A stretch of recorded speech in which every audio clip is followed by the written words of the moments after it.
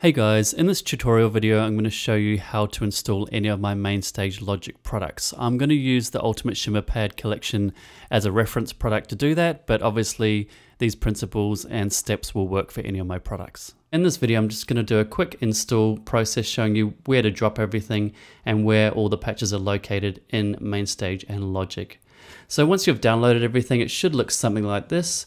You'll get Logic patches, you'll get MainStage patches, you'll get a Logic template, and you'll get a MainStage template. You'll get multiple samples folders because Multitracks likes to split them up into smaller download sizes, but I suggest compiling them all into one folder like I've done here. Just makes it easier to work with, and obviously you'll get an install manual as well. So the first thing we need to do is drop the samples and the sampler instruments, here we go. The sampler instruments into a specific location.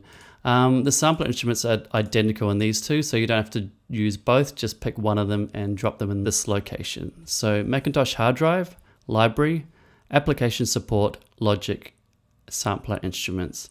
So what I've done here is I've already created two folders, and you can create folders by right mouse clicking new folder and then label it whatever you want. I've got all my .exs files in this one. You don't have to label it like that. You can actually label it anything you want as long as it's in this location. So what I need to do is take the sampler instruments and drag and drop them into that location.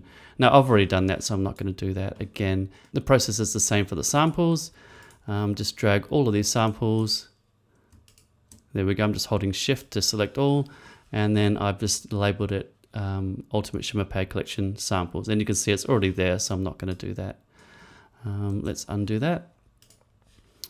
So that's the location. There is a second location that you can drop them in, but I don't usually look at this location, but just in case, if you want to know the second location, it's Macintosh hard drive, users, your computer name, obviously not mine, music, audio, music apps, and you can drop the sampler instruments and samples in that location if you prefer. Okay, so once you've done that, the next thing to do is to drop the Logic patches and the MainStage patches in a specific location. And that location is Macintosh hard drive, users, your username, music, and patches. As you can see, I've already dropped them in here, and I've labeled them USPC, short for Ultimate Shimmer Pad Collection, just so I can easily see the difference between that and other patches that I've dropped in here. So that's pretty basic. You just select them and drop them in that location. Once you've done that, they'll show up in Logic and MainStage. I'm just going to quickly show you where they're going to show up in Logic and MainStage. So in MainStage, they're going to show up here. User patches, and if you scroll down, you'll find them at the bottom there. And there's all the individual patches and the multi-patches. In Logic, they're going to be in this location. User patches, MainStage patches, and you'll find them at the bottom as well, Logic. Now you might be wondering, why do I have Logic patches and MainStage patches? Aren't they the same? Well, they kind of are, but Logic imports multi-patches slightly different to MainStage. So I suggest using the Logic patches for Logic and the MainStage patches for MainStage. So the only other thing that you may need to do is just open the EXS24 player.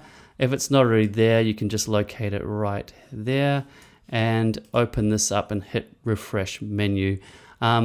If you don't do that, you may get a missing samples. If you do get that, just do what I've just done there. Open it up, refresh menu, close Logic and or MainStage, and then reopen it, and everything should be fine. So there you go. That's the quick install video. If you do have any other questions, feel free to email us at support@multitracks.com.